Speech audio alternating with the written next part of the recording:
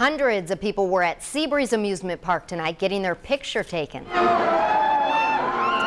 Seabreeze was the location of choice for this year's RIT Big Shot photography project. Volunteers held flashlights and other devices to help illuminate attractions at Seabreeze, while others stood still holding their pose. And this was the final product, featuring the yo-yo swing ride and jackrabbit roller coaster.